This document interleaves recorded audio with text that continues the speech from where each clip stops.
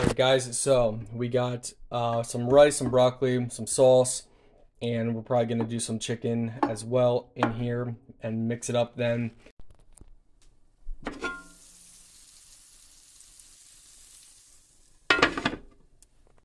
Hey guys, welcome back to Unboxing with Scott. So for today's video, we're checking out this cooking pot.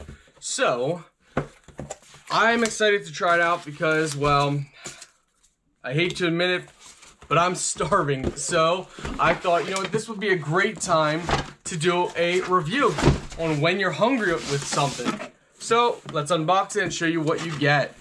All right, guys, there's a lot to dig in. They give you a lot of stuff. So you get a spatula, you get a manual, you get your lid. So this is the lid that would go on. They give you your bracket for the lid, so they give you the handle, and that just goes right on, and we're gonna actually do that right here, right now. It's actually a really nice looking handle. So you got two different washers here. We're going to drop this in here, this little piece. So that's gonna go right down in here. The little rubber piece goes right in the glass, right there. Your handle is gonna go like this, and we're going to take our screw that they provide us with, and we're gonna run that up through. So we're actually gonna just hold it right there and put this rubber piece right through it. And now the handle is just gonna set on top and thread in. So while you're holding the screw with your one finger, just thread in the handle. Again, don't go crazy tight because you don't want to crack the glass. So now you're going to want a screwdriver. So this is very important.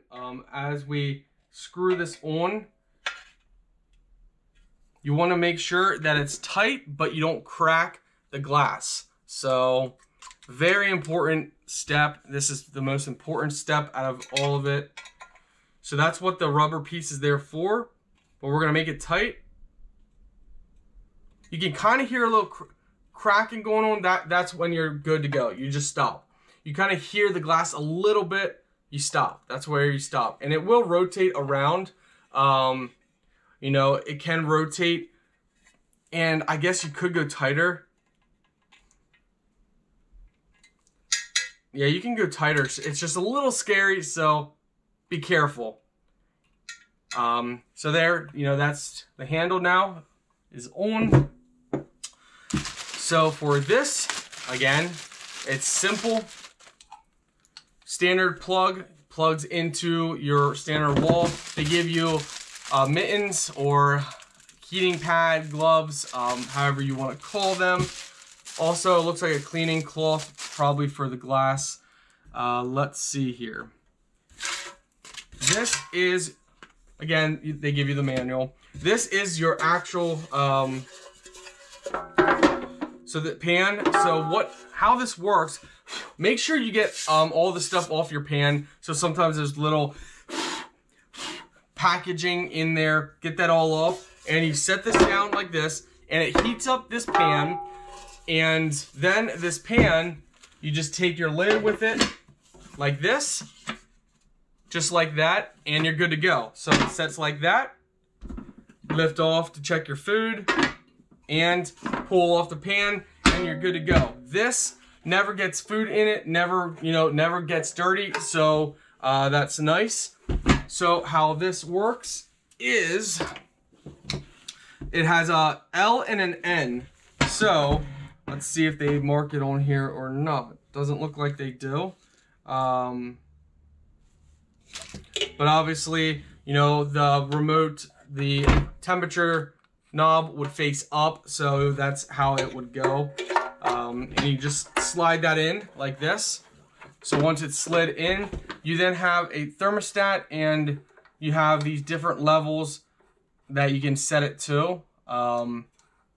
All the way up to number 5. So 0 to 5 for the temperature. Make sure it's always off past the 0 point. Yeah, so let's go ahead and heat some food up. I'm getting hungry. Make some food. So yeah, so far so good. This also lights up orange, letting you know it's on. Once you go down to off, it goes off, letting you know it's off. So we'll chop the chicken up then once it's cooked and mix it in. So our rice and broccoli is going to be done sooner. So what we'll do is we'll put that in a heated container and let it sit. And then once our chicken's done, we will then go ahead and do it at the same time. It's only going to be different because the chicken is frozen while the other stuff was not frozen. So guys, I'm loving this so far. Absolutely love it. It's working perfect.